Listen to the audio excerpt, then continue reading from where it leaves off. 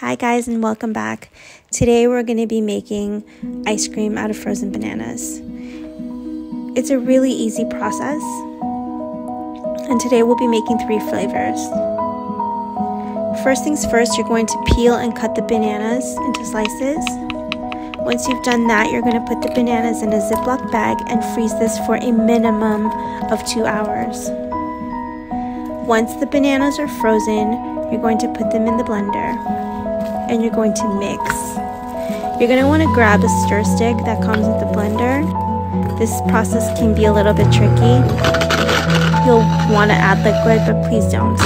You won't get the consistency of ice cream if you do.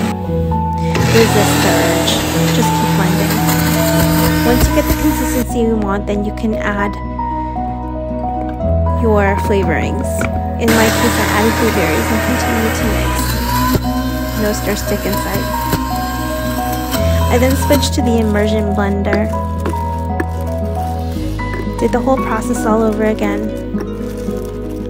I put the frozen bananas in a cup and proceeded to blend them, moving my immersion blender around till I reached this ice cream consistency, and again added the flavorings.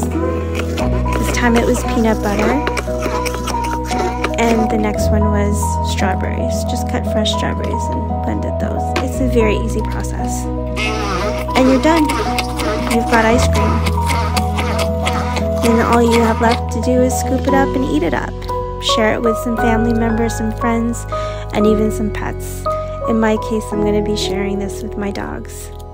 They love ice cream, and this is the best version of ice cream I can give them. It's healthy, it's tasty, and I hope you guys try it. Like and subscribe to my channel. Thanks so much for watching. See you next time.